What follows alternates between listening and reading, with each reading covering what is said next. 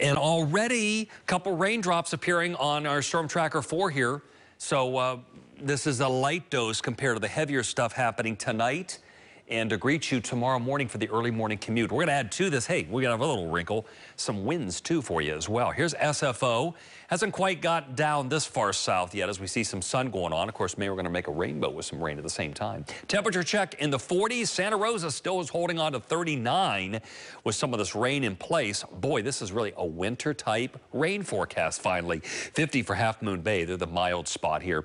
Up to Tahoe, you bet it's going to be snow in the forecast. Actually, technically a little bit of an increase in temperature by Wednesday, but they'll probably cool off when all of this moves on through from our perspective. The winter storm warning, that's until 1 a.m. on Tuesday. We're going to add a couple of feet to what we got going on. The other issue too is in some of the higher elevations, could get some hurricane strength wind gusts with this, maybe clocked as high as about 100 miles per hour. So that's another little wrinkle in this as well. Futurecast 4 going forward, splotch rain, and then as we get to the later afternoon, it gets more of a commitment of rain. Then a second dose, that's the one that will be around tomorrow morning for a little bit more of the way moderate to heavy rain. We see the skies open up a touch for Monday and then fill back in again on Tuesday. Let's step back now for the longer range forecast here.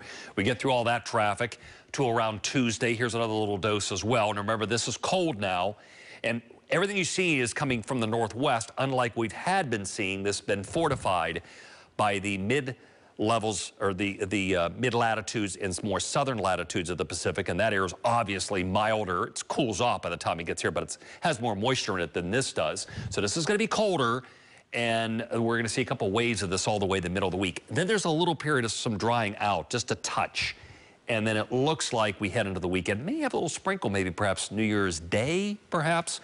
But that's just a sprinkle by that point. It should try to dry out a little bit. 4-zone forecast, it's not real thrilling, but we'll walk through those numbers. 51 or so San Francisco, and mirrored at the coast too, as we see on Bayside as well. Heading down south, numbers aren't moving. 52 for Palo Alto.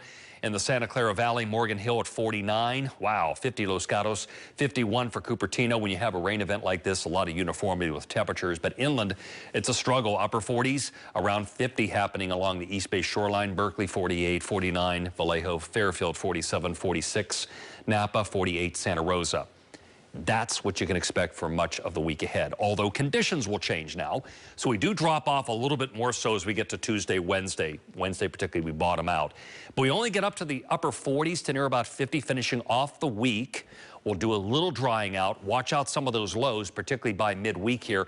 Could be some black ice going on in the early morning hours, particularly in some of the valleys where the cold air drainage factor kicks in there, but you still have puddles, if nothing else. Back to you. All right.